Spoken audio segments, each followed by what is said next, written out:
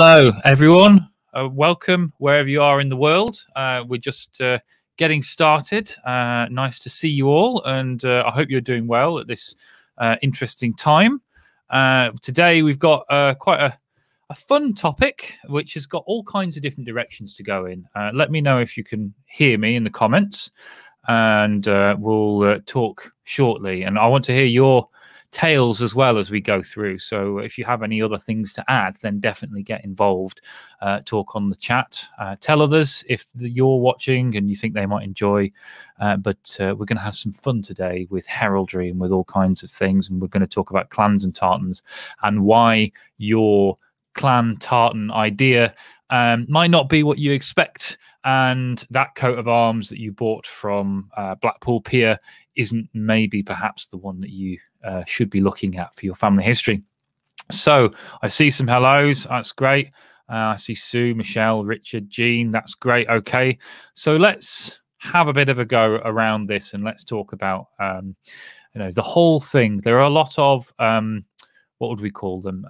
Myths, misnomers about clans and tartans and coats of arms that we assume when we get started in family history. And it takes a little bit of experience to realize that we're not quite looking at the right thing. So this is something where all of these mistakes that you may have made along the way are mistakes that other people are kind of leading you towards. So there's no shame in having, made these kinds of different mistakes. And there's, if anything, something to be proud of, to say that you've now learnt a little more and you know exactly, what the truth is. So I see lots and lots of people from all over talking about, saying hello and the weather and things. That's good. Roscoe, Illinois, Lakeland, Florida, Mexico. I see some people talking about their coat of arms already. I see Joan is saying good morning from Mexico. She's looking for the Muirhead coat of arms. So we'll talk about that and perhaps that one in particular shortly. And I see other people coming in. So there are enough of you. Let's get started. And let's start with coats of arms. We're going to go through all of this as we move along. First of all, what are coats of arms? And heraldry comes from all kinds of different places. It is, originally it was to identify people in battle or in tournaments. You could identify these different combatants because they were wearing, maybe suits of armor, and it would mean you'd have to have some kind of design or color to make sure you knew who was who. They were hereditary, so they were passed down from person to person through a family. But that's slightly different from, it being denoting a family. It's passed down through individuals. And there are a few organizations that arose in England and Wales and in Scotland particularly to regulate the use of coats of arms, because they relate to the nobility or they relate to very serious things in the aristocracy. So of course they need rules, and they need rules to be applied. And so there's the College of Arms in England and Wales and the Court of the Lord Lion in Scotland, and they take it quite seriously, because you have to be granted a coat of arms, or you have to prove that you've got a right to use a coat of arms. So there have been a number of fairly high-profile cases, particular one former president who you might know of, who used a coat of arms without permission and found himself in hot water. There are other things, that was in Scotland, relating to one of their golf courses. These institutions will keep an eye on how these things are used. They're almost like trademarks for people, these coats of arms. So they are quite big, and they are quite, important to get right. And that's one reason why we're going to try and get it right. There are a few things to think about. So they've got lots of these different rules, as we say. And the big thing which we point out is that they're individual coats of arms. They're not family coats of arms. You might have seen the, I've used Clark as an example, the Clark coat of arms that you might have got with maybe a history of a surname or something like that. And surnames arise in lots of different ways. Some of them are patronymic. They come from, the name of a father, and they're passed to a son or something like that. Sometimes they're descriptive. It might be someone who, like, you look at Brown, maybe it's someone who has brown hair or something like that, has taken this surname when surnames were coming into place. And so not all Browns are related. And same with Smith. If they're occupational names, you've got Smith, Archer, Fletcher, Miller, etc. Not all millers are related. There are groups of these families and they've descended over time, but they're not all genetically connected. And the same way, not all millers will have a Miller family crest that they can use and say, this is it, this is us, we are the Millers. These individuals, perhaps John Miller or Simon Miller or Toby Miller or anything else, may have distinguished themselves somehow and be granted a coat of arms. And that then is the coat of arms of Thomas Miller and his descendants, not of the Millers. And so that's how that works. And so when you see, as I said, Clark, that coat of arms, it's not your family crest. There is no family crest for your family. There might be a family crest for your ancestor, and there might be a family crest you can use, but they are slightly different. Here is an example. I went and had a look in an armorial. We'll talk about those and what they are shortly. But this is just a short list of some of the many Clark coats of arms. And they're, again, given to individuals. So we know it was a fairly common name. So we have many of these people, different counties where they originate, and their different coats of arms. You were given one. And that's why maybe when you go to website and you'll see someone give a coat of arms, why they're different. One's not wrong. They've just picked one and said, this is Clark coat of arms. And that's not quite right. It's a Clark coat of arms. It might not be your Clark coat of arms. And that's the thing to remember and how we think of this. So armorials are the way that we can find out more about coats of arms and all of the crests and things involved. Before TV or any way we could show these, the coats were written down in a really descriptive way so that a herald could recreate the coat of arms on the other side. They could read this book and they could redraw this. So everything has to be written exactly so that it can be completely copied from someone who's never seen this before at all. And that brought about quite a set of conventions. Those conventions are really very specific. They're often in French, and they have very definite ways of doing things. And this is called blazoning or blazoning. There's a bit of a debate as to how you pronounce it. And those books that they're in, these armorials, are what we can use to do a bit of family history and to find out more. Great way, again, of finding out about our ancestors. And we can talk about that again shortly. But armorials are the place to go if you really want to find out about your family's coat of arms. They list things in a certain order. First, you have the field or the background. Then you have the charges, which are the things on the shield that make it exciting.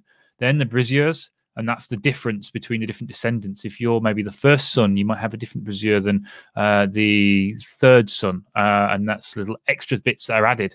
And then there are augmentations, which are little modifications that you may be granted for certain reasons. And this is a really huge topic. This is a massive thing that would take, I don't know, 10, 20 hours to go through every single one of these different kind of things. So what we're going to do is we're going to look at some examples, and we're going to go and describe what these things are in a bit more detail and work through a couple of versions ourselves. But blazoning or blazoning, if you really want a big session about this, then definitely tell us in the comments, and we'll do something specifically on that. And of course, there are lots of resources online that will help you, and we'll have indexes and glossaries of what these things are so that you can get started right away and you don't have to wait for us. So you start with the tincture, which is the color of the field, which is the background. There are only a few to choose from, so it's not so difficult, and they're written in French, so you can use a glossary. Helps you quite a lot. It's very simple. Keep this with you. I love the fact that this is recorded. You can go back to it if you need to. We have the metals, or an argent, or for gold, and argent, silver. So we have there gold and silver there. You'll see that. Then the colors. We have azure for blue, gules for red, purple for purple, sable for black, and vert for green. Slightly less used, these are the stains. The stains were named this. They came about slightly later, and they were named stains, and it was supposed to be, or some people said it was a stain on someone's honor to have them used, which isn't really true, and it was sort of made up. But because of that strange reputation, they weren't used that often. So there's Muret, Sanguin, and Tenet, which are that sort of purple, royal purple, red, which is sort of blood red, and the sort of, what do you call that, a beige. And then you have a few more that appear, but they're much rarer, but they're still worth knowing. Carnation, Blue Celeste, Red Ochre, Buff, Cendré, or in German, Eisenfarbe, orange, rose, and copper. Not so often there, but these are the things that we cover when we look at our background, and we move from there. And in black and white, because these things often weren't in color when they're passed around. Color printing back in this time was difficult. It was quite expensive. We had to find a new way of describing what these colors were when we couldn't even see them. And that is when hatching comes apart. So from the 1600s onwards, you might find crests and coats of arms that are hatched. And so when you see that drawing, you can tell the color without even knowing, by seeing it in color. So you can see here the dots for ore. It's completely blank if it's argent. We've got, if it's red, we've got the lines going down. Blue, lines across. Verd, so green, lines in a diagonal way. And then sable, or there we go, noir. We have that sort of heavy hatching there. So you can get a feel for those colors, even in those black and white documents. And many of the printed records that we look at for our memorials are in black and white. There are some wonderful examples, and some, hopefully, I might you might find their way onto Findmypast soon, that are hand painted. And so they're obviously a little rarer and a little more expensive, but you have painted versions of different coats of arms that are beautiful to see, absolutely wonderful to look at.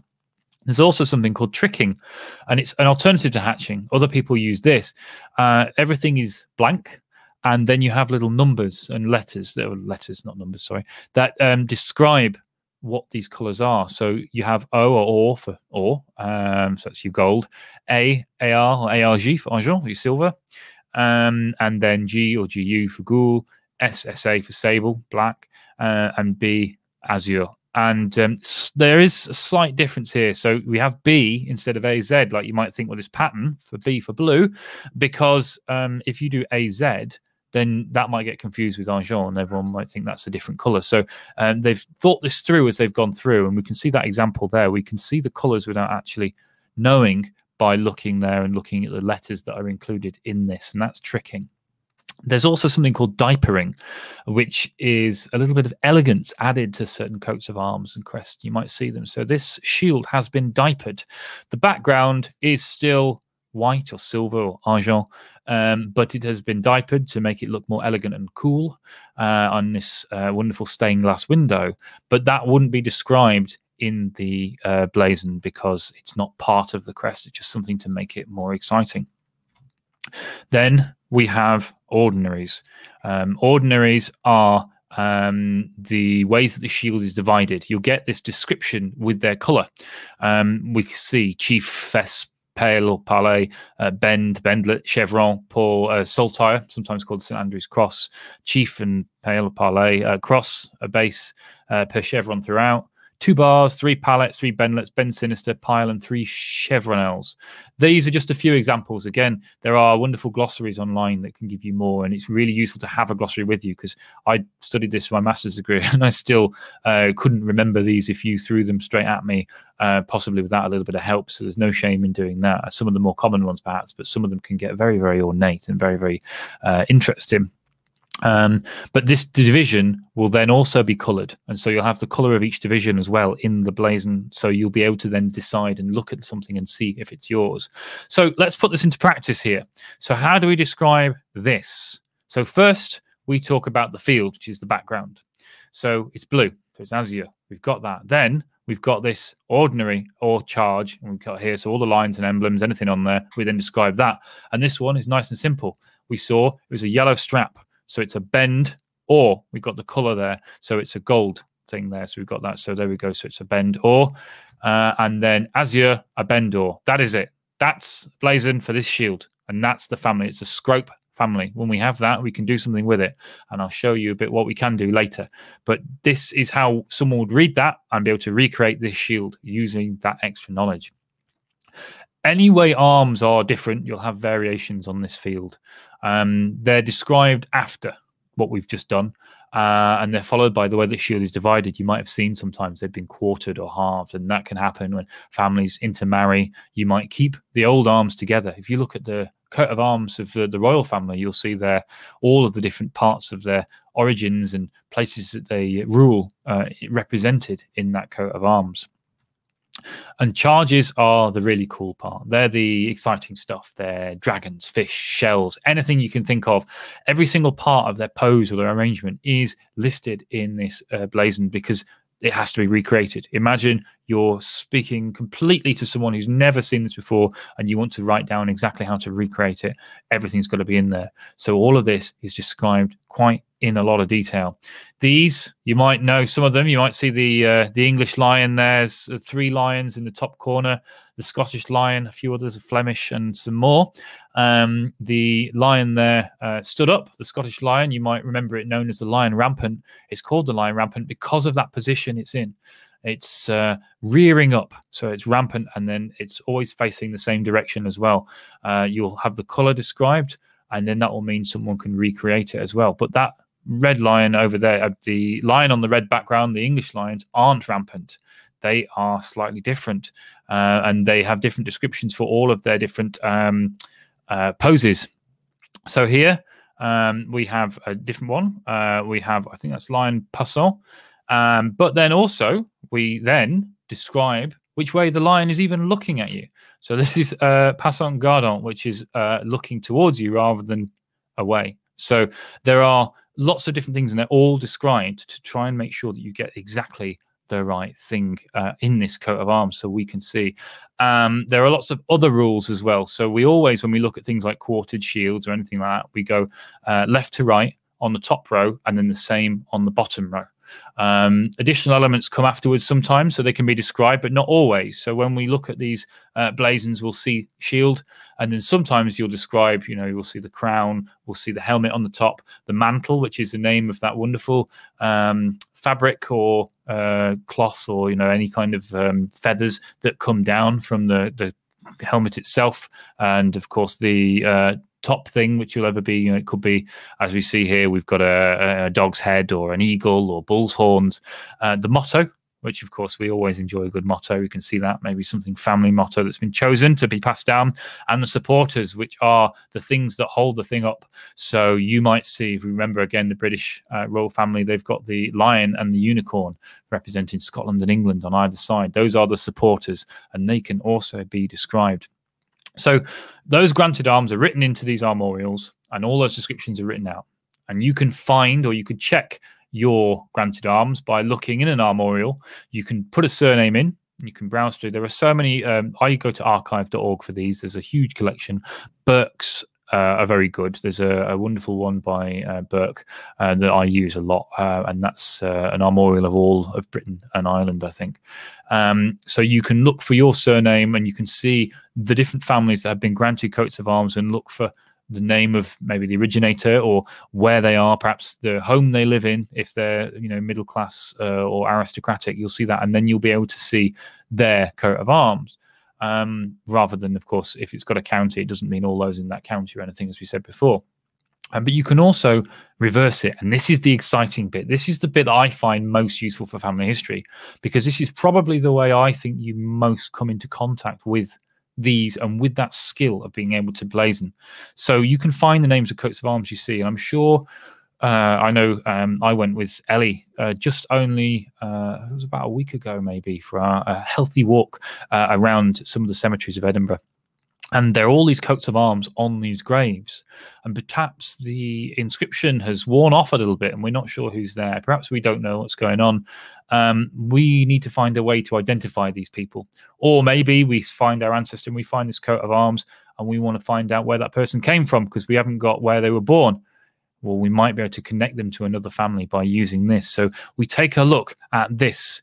This is a shield that's found on a gravestone, and let's imagine that we can't read it at all, so we have to look at what we can see, and so we can describe it. So we can't see any colors, so we can't really use that, but we can see a cross, we can see 4 pellets, and then we can see more. So we can see a leopard paw, which is called a gamb in heraldry, and they're holding another pellet on this crest at the top. So we can use that, and we can type in wonderfully on archive. You can search the whole book by typing in words. So you can type in your phrase, you type in your words, and you can search through and compare all of these different coats of arms to try and find the one that matches the description that you're looking for. So here we go. So I found the Clayton from Marden in Surrey, the baronets, across sable. So we see argent, so we know it's a silver background, and it's a black cross between 4 pellets. So we've got that. and the crest is a leopard's gam, so it's a leopard's paw, erased and erect. So that's what it is there, grasping a pellet. So that's what we've got. And we've also then got the motto, Virtus in actione consistit and quid leone fortuis. So now we know where that family's from, and we know the name of that family. So this is the use that we can do when we come to these armorials, and that's what's really exciting. And when we look at family trees and crests, and it can get complicated, which is why I said we might need some more time to go over this in detail. This is a very famous example, but these shields can be quartered and quartered and quartered and keep going, and each part of this can be blazoned and described so that someone who's never seen this can recreate it in its entirety. Don't panic. This probably won't happen to you, but you can see in all these different elements that have come together, and all of them you'll be able to read and find out. But by using, I said, some of these glossaries, you'll be able to start to pick out these terms and start to do your own sort of blazoning and pull out these things. And then so if you go to a cemetery, and even perhaps if you're in a cemetery and you don't remember these things, you can look online for these different terms and find out what you're looking for and try and find it. Sometimes even just Googling the description of the line that you've got might get you to a version of an armorial that's online that might help you. So that's used in England and Wales and Scotland when we look at coats of arms by the nobility.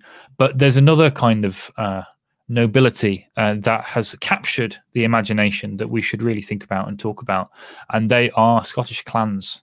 And so Highland clans are the go-to. We think of Tartan, we think of those, we think of Highlander, we think of all these sort of things. But clans are a shared identity as well as a shared descent. And they're recognised by the Court of the Lord Lion, which we talked about earlier, the Scottish version of the College of Arms. And they have a clan chief, usually. And we'll talk about why not soon. But we're going to debunk some of those myths about clans as we go now. So they had a clan chief and they controlled land. Usually it was a clan chief who owned the land, and usually they had a castle they were in or anything like that. But having that surname doesn't mean that you're a descendant of that clan chief. Lots and lots of these people who lived on this land, and this could be a large amount of land, took the chief's name for lots of reasons. They might need protection or sustenance, or they were just tenants and they thought it might get them in with them. There's lots of different reasons, or it was a very obvious way to identify yourself as being part of this group and by being together with that chief. And when surnames came around, they had to be starting being used. Then this was where the surname came from. So it doesn't actually denote that you're related to the clan chief if you have that surname. You just have that surname because you have some kind of, perhaps on that land or anything, any connection there. A lot of them were just simple tenants, and they weren't aristocrats. They weren't anything like that. And there are crest badges as well. These were worn to show allegiance to clans, and you might see, if you've been to Edinburgh, there are many shops all the way down the Royal Mile selling things like tartans. We'll talk about tartans soon, crest badges, and talking about clans and everything else, and getting you very excited. They're called crests sometimes, but they're not really, because a crest we've seen, and there aren't really any of those in Scotland. They're more like this. So you've got the heraldry inside, but this is a crest badge. They're protected by Scottish law, and if you're not entitled to that heraldry, so this is the clever definition and the difference, then you're allowed to use it if you have that strap and buckle around it, because that shows that you're giving your allegiance to that person. You're not the person who has that crest. You're not using it in that sense. And if you are the person that has a right to that crest, then you can use it with just a plain circle. So you can notice that if you see a clan chief or anything like that, then they will use the same symbol, but they will use it without that strap and buckle. And so you can buy them as that, but they aren't crests at all. And there are armigerous clans as well, which is a term you might have heard. And they're clans that used to have a chief, perhaps, but that chief either is in dispute or they've simply, the line has become extinct. So they're dormant. Some have reinvigorated. There are a number in recent years that have found a new clan chief and elected them and been reborn in that sense. But outside of that, the crest badges that you can see are usually the last one known, and that's quite a big important differentiation. So that again is for a family that's now extinct, so that's definitely not your crest, but it's something that you can then say you claim allegiance with by using that strap and buckle. and now tartans, and all this will come together, and we'll see as we run through, as we break a few more myths, as we go to septs are important as well. We'll talk about those as well, which involve clans as well as tartans. I'm showing you a still from the movie Braveheart. It's a nice thing. I enjoy Braveheart. It's a fun film, but they didn't play safe when it came to history. They didn't let the truth get in the way of a good story. So there's something very wrong with this image, and I wonder if you can think what it is. I wonder if there's something that you can think of and spot.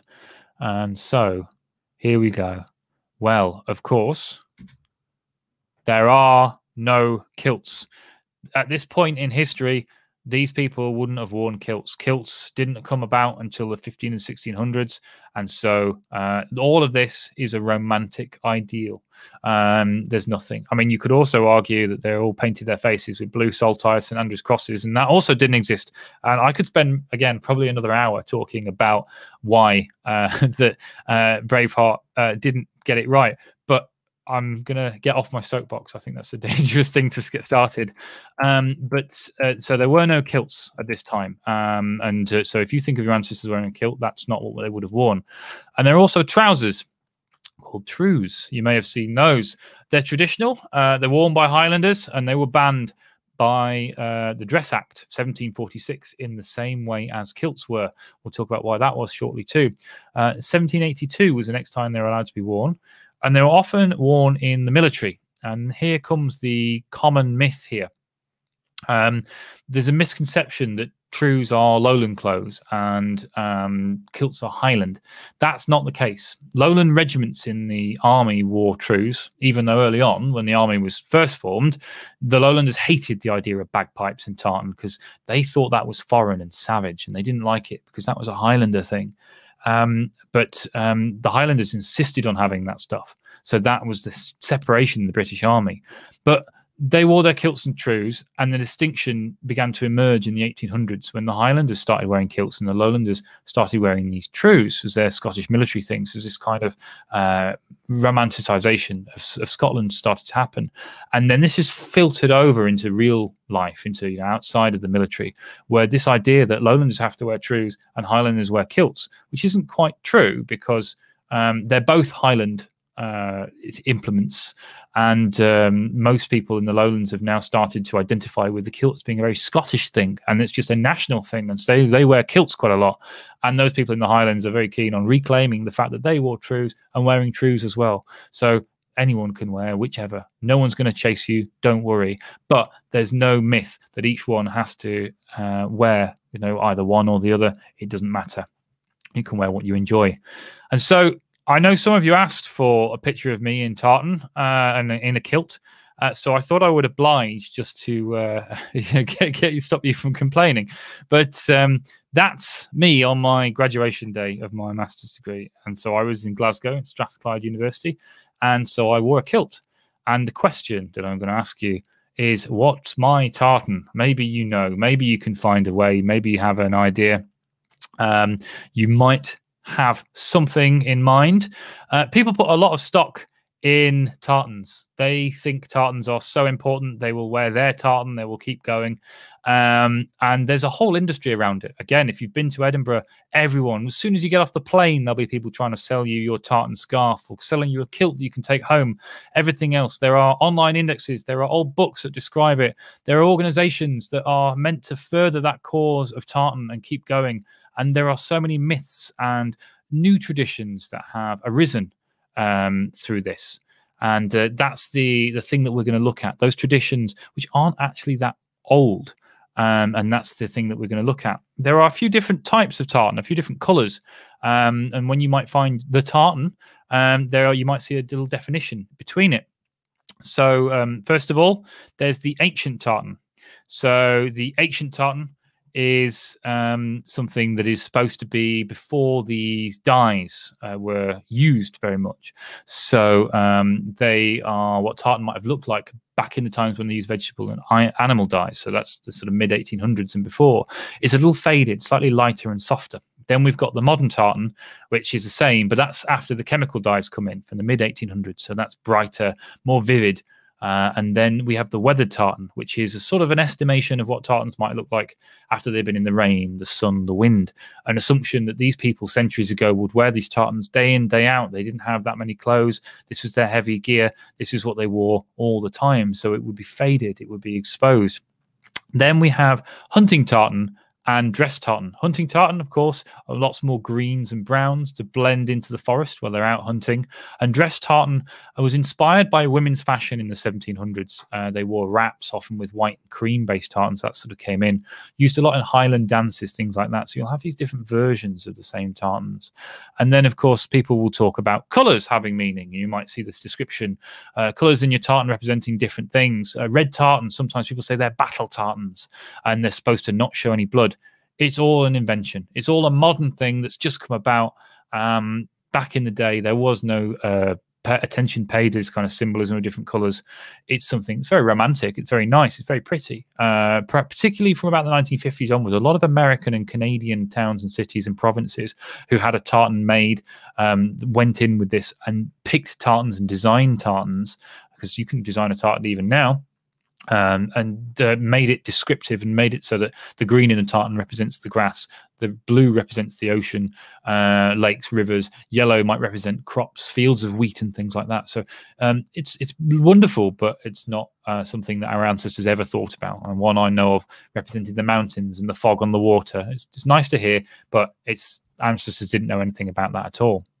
And now some of the big rules that we're going to listen to, and some of them you may have been keen on before, you may have insisted, but let's go through them.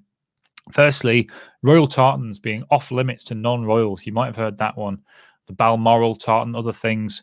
That's a convention, but the only people pushing it are the people that sell tartan, because the royal family don't have any opinion at all. The same with the idea that a clan chief personally owns a tartan, and you have to ask their permission before you can wear it. The only people pushing this are the people that make tartan, and they have a bit of a vested interest in having things exclusive. So it is a bit of a myth. And you can wear any royal tartan if you like. No one's going to chase you. No one's going to knock on your door. Secondly, if you don't have the surname, you can't wear the tartan. So we're going to go into a bit more detail in a second about that. But in the clan system, the Lord Lion does say that membership's technically by surname of a clan, and clan tartans are worn by those who profess allegiance. But there's no rule that says you have to wear your family name tartan. You can wear any. And the same ties in with the idea that some tartans are free or universal. You might have heard like Black Watch tartan or anything like that. This is a tartan you can wear no matter who you are. Doesn't matter, because all tartans are free and universal. You can wear whichever one you like. That's not a problem at all. But there are a couple of tartans that we may have to tread a little carefully with. Tartans are still designs, so they can be copyrighted. And one that I wouldn't go near unless I bought it from the proper place, because I wouldn't want to be sued or anything like that, is Burberry. You might recognize this Burberry check, very famous international design. And of course, there's a lot of money to be made in designer clothes. And so you might find counterfeit versions that's out there. If you buy Burberry check from somewhere that isn't the Burberry company, then of course that's a different thing. And that's not a convention. All the things we've talked about are conventions, things people say, well, you shouldn't do that. This is a law. Infringing copyright is very different, and so I would very much avoid that. And the same with some of these copyrighted things. There are things like this. So this is the Princess Diana Memorial tartan, and a few years ago there was a set of shops in Edinburgh that were selling this tartan. They just made it and were selling it, and it's designed for the memory of Princess Diana, and it's sold to raise money for all the charities that she was part of. And so it was a little bit what would you say, very naughty to sell this tartan outside of that, because of course the charities weren't getting any money. And so this design, this copyrighted design, of course, then it's very quite immoral, as well as being against copyright. So there are a few slight exceptions of things that you wouldn't do, but outside of that we have a little bit of open season. And so when we look at what our ancestors might have worn, then we have a few questions to ask. So our ancestors lived in areas around Scotland, and tartans were made by local weavers. These places, these weavers were making these certain patterns, and they would just make their fabrics, and then the clothes will be made from this, and that will be it. And all the people who live nearby, all walls of clothes that weaver made, and so they started to sort of be a little more obviously connected and from that area, because they were wearing the same sorts of colours and the same patterns. In 1703, there was a writer, Martin, and he wrote a very large travel book about Scotland. It's great to have a look if you take a look for him. I think the book is available online for free as well. But he describes his travels around Scotland and what Scotland was like. And he noted himself that as he moved to these different islands and regions of the Highlands, you could pick out the different patterns, and he could say that these areas had different things. Nothing to do with people's surname, nothing to do with anything else, but people in certain areas had different patterns, and that's down to the weavers and things like that. So as we can see, my own tweed that I've got here, etc., it has a certain pattern because a certain weaver has made it, and this kind of thing. So that's where things have come through, and it started to get things together. It was where people bought their clothes. We talk about this, and tartans. So, example, Frasers who aren't Frasers would still be wearing the Fraser tartan because they bought it from the place which is the weaver that the Frasers also used, and it started to get associated in this way. And it wasn't much later, till the tartans began to really standardize. And you might recognize this painting, and this is from the Battle of Culloden.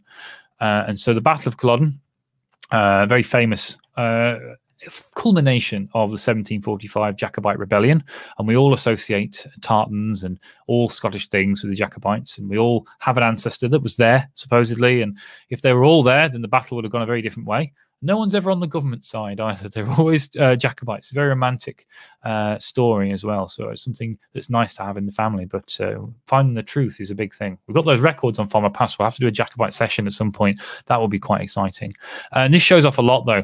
And this is accepted, at the battle, that there weren't really any clan tartans there. But there were lots of people in tartan at the battle. And there were observations of soldiers wearing tartan, but it just wasn't their tartan, it was just tartan. And we can see these 8 Highlanders in this painting wearing more than 20 different tartans between them. They didn't use tartan to identify themselves at all. They used things like ribbons on their hats, and that was the way that they could tell each other in the battlefield. The only exception of this was in the army, that was where you might have a regimental tartan, and that came about in the mid-1700s. But outside of that, it was open season. And then, of course, when the rebellion happened, there was the 1745 Rising, and the end of the 1745 Rising, the government didn't like Highlanders very much. They were a little bit dangerous, mad, bad, and dangerous to know, as people say, causing rebellion after rebellion, and something had to be done. So they passed a load of laws to try and stamp out the culture. They banned Gaelic from being spoken. They passed the Dress Act, which meant tartans and kilts weren't allowed to be worn. They tried to forcefully assimilate people. They used other things. They used rules to stop people from carrying arms. The Act of Prescription meant that people couldn't carry weapons in the Highlands. No Highlanders could own weapons. And the Heritable Jurisdictions Scotland Act 1746 took away a lot of the rights that clan chiefs had to try and break this whole thing. And this stayed in force until 1782. But then we became a little bit tartan mad a little bit later, as we are now. So what happened? The Highland tradition revived itself in the 1800s. A lot of poetry and literature started to create an inspirational image of the Highlander. And as even now, we have this romantic view of Highland culture. Very, very useful at a time when you want people to fight in the army and fight for the empire and all kinds of things. When you have this noble warrior race on your doorstep that you can conjure up and you can talk about in great detail. And there's one big event that changed the game completely. And this is the exciting one. Okay, so this, if you've heard of it, is the visit of George IV to Scotland. In 1822, he became the first reigning monarch to visit Scotland in 171 years. The last one was Charles II at his coronation. And it was to distract a little bit from the rise of radicalism. And we had the 1820 Radical War just a little bit before, which unfortunately there was a James Clelland who was one of the ringleaders of that. So perhaps you have my ancestors to thank for the fact that we're all wearing tartan. That's a story that we have to dig into maybe more. But Walter Scott was quite famous and popular at the time, the wonderful poet and author. And so he designed this wonderful pageantry And most of it was designed. It wasn't something that they pulled from a history book. It was created specifically to create something big and wonderful. And he convinced the king to wear a tartan kilt. He wanted to connect the king to the Stuarts and to the Jacobites and say, look, I am as much a king of Scotland as any of those. I'm the real true king of Scotland, and this is me showing it. So the king wore this wonderful Highland dress. We can see this. I say it's a stylized image over there, and that's an important thing to remember. Gentlemen were often brought, all the great and the good of Edinburgh were brought to this grand ball where the king would be there, and they were only allowed in if they were wearing Highland costumes. So there was a mad dash for getting hold of Highland gear. Lots of people trying to find their Highland connections and trying to find their kilts and things, and trying to get hold of all of these tartan fabrics to go to the place where everyone had to be. They had to be seen in this place, because being in a ball with the king, especially when the king hasn't been here for so long, you have to get yourself in if you want to be there. You want to be seen and noticed and be part of high society. That portrait is quite a stylized picture. You might know, if you know about George IV. I remember when Jem Baldwin and I went to the Freemason Museum in London, saw his chair. It's a little larger than you might imagine if you've seen it yourself and things like that. He was quite big. He was a very large chap at this point. And so his pictures were very romanticized. And so he actually, if you look at his legs, you can see his bare legs. You couldn't, because he was wearing pink pantaloons. They were made to be flesh-colored, and they were made to hide people from his rather wide legs that were considered a bit of an embarrassment. And the kilt also, which he was wearing, was a little bit too short, which is one of those issues. And I know sometimes we wear the trews, particularly in the Highlands. They wore the trews for winter and when it got very cold, because we all know about the Highland traditions about how you should wear a kilt, and it can get very cold. So it's pretty understandable, but it was a little bit too high, and so some people were complaining that it was a little bit too high. And there was one lady, Lady Hamilton Dalrymple, she said, well, he's only with us for a short time and we see so little of him usually. The more we see of him now, the better. And that was the way it was brushed off. But lists were drawn up that linked as many surnames as possible to all these clans while this was going on, just regardless of whether there was any actual historical connection to these surnames, to get people into this ball with their tartans and everything else. The king arrived in Scotland. He had these Gallic gifts given to him. He had that kilt he was wearing. And there were things like septs as well, which, well, we talked about clans a little earlier. We didn't go into them, but septs are supposedly a sort of a branch of a clan, and they were drawn up often at this point, and they're quite new and quite interesting and different, and they were made up a lot on time just because they needed to be connected. There was no huge reason. So you have, say, Taylor is a sept of Clan Cameron, and that name is an occupational name. So all of the tailors, which are all over Scotland and England and everything else, now have a tartan to wear. But of course, there were tailors for every clan had a tailor in their lands and everything. So it's a very strange, tenuous connection. And I know particularly of one. I know the Clelland tartan supposedly, and when you look in some of these books, is MacNab, because that was a sept. But then if you look into the history, it all came from one tailor's shop, which made so many clans septs, or so many surnames septs of clans of MacNab, because they had loads of extra MacNab tartan that they had to get rid of. And so they decided to tell everyone that they were a sept of MacNab so they could use up all of that fabric. So don't pay too much attention to those septs. It doesn't matter as much. And what's my tartan then? So we looked at this and we said, look at this. And we've gone through all these different bits. And we are looking now at me and my kilt. And I wonder if after all of this, I've worked out what my tartan is. You may recognize the tartan itself and you may know. Or, of course, you might not. And so this is the tartan I chose. I chose Arran Mist. Why did I choose it? I chose it because, first of all, I like the name. I've got family in Arran, and that's quite a nice connection to me. Secondly, I like the colours. I think the colours are pretty nice, and that's quite fun for me. I think I looked all right. Thirdly, I like tradition, patriotic tradition. It's quite nice. This idea of this sort of national dress, it's great. And even if it's not as old as first assumed, it's quite a great thing to have. with you and start to use as your own, and just to feel a little prouder of your Scottishness. So the big thing I'm getting at with this, we can do other things as well. You can get yourself some Harris tweed. Not that I'm, sponsored or anything like that. If I was, that'd be wonderful. Maybe I'd have a free suit.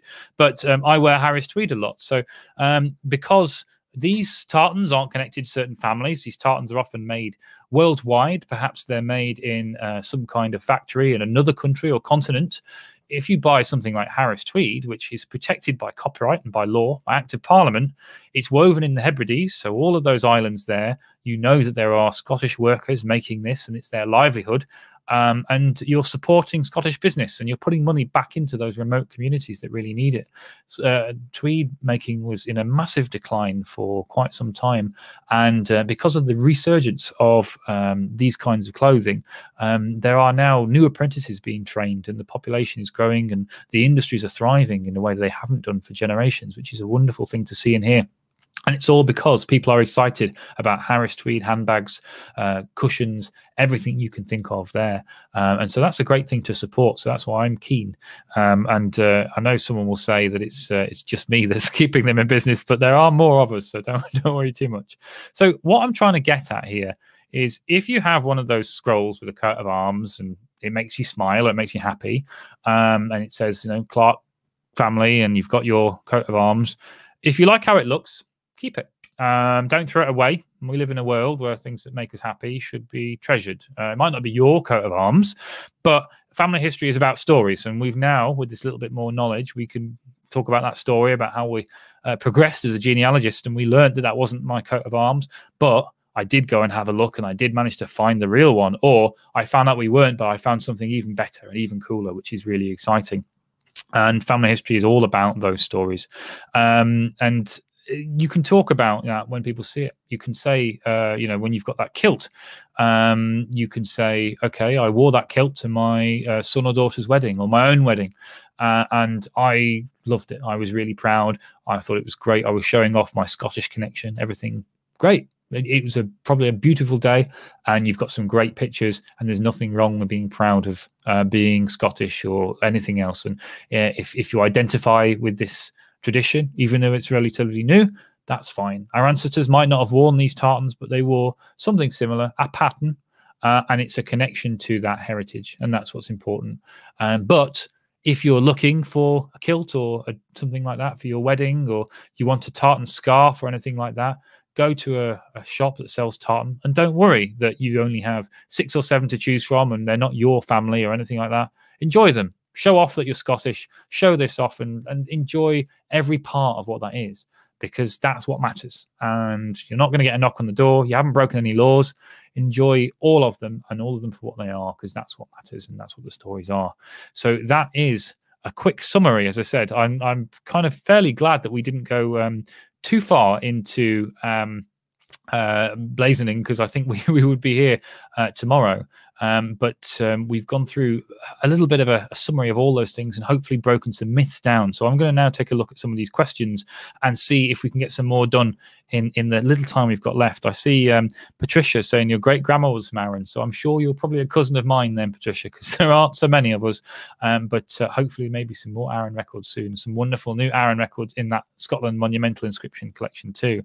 I see Jen saying, not sponsored, but I should be, Harris tweed. Well, fingers crossed. Who knows? I can't go for that too much, but that would be quite exciting, wouldn't it? And there we go. So Pat is saying they were given a kilt skirt made for them in the Ogilvy hunting tartan for their 18th birthdays. It was supposedly tradition. Maybe a more recent tradition. And as we said, these identifications and these allegiances that have come through, they may be modern, and said as long as we understand that our ancestors didn't wear them, and that's the bit that we know, and that's the bit that we know from a historic perspective, then there's nothing wrong with anything else, and we've got some wonderful memories with those things. So it's great to see. Joan is saying that they have family from Scotland and Shetland. They love that history, and that's it. It's about those connections, about knowing that we have this great Scottish tradition, all because of one very clever marketeer, Sir Walter Scott, and all the things he did. And that's kind of almost as exciting a story as them being worn by our ancestors in the 1200s and sitting at Bannockburn and Stirling Stirling Bridge, isn't it? So it's quite good. So definitely still be very proud of everything you form and everything else. And there are lots and lots of different tartans as well. I see Anya has put a link for a panda tartan. I don't know if that's a tartan related to the animal or anything else, but you can register tartans even today. There are lots of tartans that are designed. Tartans for clans and families that didn't have tartans have been designed in the 90s and 2000s. I found a Clelland tartan myself, and that was from, I think it was designed in the 70s by someone who's trying to rejig this whole idea. And so I know my ancestors have never seen it. They've got no idea of it. But if that gives me a connection to it and I want to do that, then brilliant. But of course, you know, I'm fine with any, as long as they're pretty, as long as they're good, because that's the way that I look at it. But it's great. So I see a few other little bits. So Ellen is saying thank you. They'll take that coat of arms in the 1929 genealogy book with a grain of salt and do some more research. That's the big thing. So research that coat of arms if you see it. I'm not saying it's not your coat of arms, but I am saying it might not be, and it probably isn't. So go through and find the person who was given those arms, which are always in those armorials, and then go forwards through time and find their descendants. And maybe you connect, and maybe you do have a right to use that or to display it, or maybe not. But you'll definitely have found a lot of stories in the way as well. And so let's see what else we've got here. A Harris tweed kilt, Graham has said. I mean, this is one thing that tartan, up until later on in history, could be plain. So we talk about, you know, plainer colors or patterns or anything like that, and it did happen, and our ancestors may have worn just plain colors. Of course, not so much some of the very expensive colors. You'll notice that there are very few tartans with yellow in. Because you notice very few tartans don't have yellow in, as we look in the earlier sort of things and very early sort of patterns that have been found, because yellow is really cheap to produce. Purple is very, very expensive. Purple is usually reserved for royalty because it costs so much to make. But yellow is made from, how do we describe this? Horse urine. So there's lots of that around, and so you can make yellow clothes very easily in yellow fabrics. So there's plenty of muted kind of you know, browns and greens and yellows, because those are the things they had around to dye things with. They had plants, they had moss, they had all these different things, and they could do that really easily. So that's quite important. And so here we go. I'm trying to go through in our last bits. Hazel said, as a Scot living in Scotland, I love your mild rebuking of those who get worked up about tartans and clans and crests. I think this is the thing that I'm sure many of you have been back home, and you've come to Scotland and you've got excited about this whole thing. And I would get excited about the place, excited about the history, excited about everything, but don't get too excited about finding your you know, your clan thing and asking, you know, I've seen many times in forums and things, what is my clan, or what is my tartan? What tartan can I wear? Don't worry, relax a little bit more, enjoy the journey, find your own family stories, and that's the big thing. And so there are a few questions of people asking about, is there this tartan or that tartan? There are named tartans, and they may be more modern, but your ancestors wouldn't have worn them. And so if you can't find a tartan with your surname, don't worry. Wear another. Wear one that makes you feel proud of being Scottish, and that's the big thing. And so Daphne asks as well, my Cameron grandfathers come from the Isle of Skye. Can I wear a tartan? I was born and bred in the south of England. Yes. There's nothing saying that you have to be even Scottish to wear a tartan. There are Welsh tartans. There are Irish tartans. There are American tartans, Canadian tartans. There are Indian tartans. There are other things, Cornish tartans. If you want to wear things like that, go ahead. There's nothing stopping you wearing it. It's a kind of profession of allegiance nowadays, ever since Walter Scott. And so if you enjoy it, if you like that, and if you have a connection, then enjoy that connection and definitely wear those clothes and wear what you fancy. So let's take a look and see what we've got here. Some more. I see Matthew saying the right thing. Braveheart is known for its errors, full of holes. It is...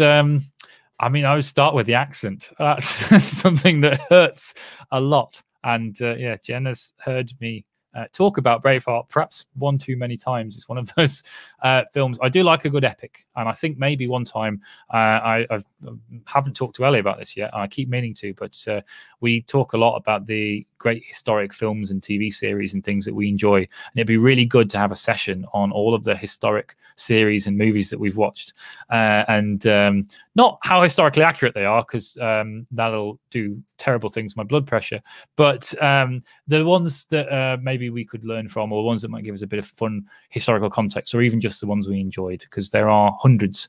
There are more all the time. There's one that came out relatively recently on Netflix I know a lot of people are talking about. There's others, and then there's some wonderful movies as well that are around, and especially while we're indoors, what better time to start a series. So we're up to we've hit past 5 o'clock, and so we're sort of rounding off. And I know as I was presenting, I didn't get to see all of your comments too much, so I'm going to take a look, and I'm going to make sure that I dig back in and see if I can answer some of them if I didn't get to them or anything. But definitely, if you're looking for armorials, archive.org is a really good place, and you might find something great coming to Findmypast at some point soon as well. They're really useful. But that's the place to look. Definitely take the bits of things that you need from this and look back, pause it, look for the different elements that we talked about if you're trying to work something out. And then online, there are lots of glossaries of these terms that we looked at when we were blazoning, lots of different things that we can use there, so we don't have to know everything at once. So hopefully this has given you a good guide, and hopefully this has broken down a few myths and legends and put you in a firmer footing of what our ancestors looked like in what they were wearing, and to make you feel a little better about perhaps what you have at home, and then of course giving you a whole new world of possibility when it comes to tartans and clans and your own coats of arms. So thanks very much for joining, and hopefully we'll see you soon. I think there's a really good session as well coming tomorrow with Jen as well, our Findmypast Friday, and something exciting that I know is being prepared, so you don't want to miss that either. So that'll be the same time tomorrow. Look forward to that, and look forward always to our wonderful great new records. Have a great weekend, and I'll hopefully see you again very soon. Take care. Bye bye.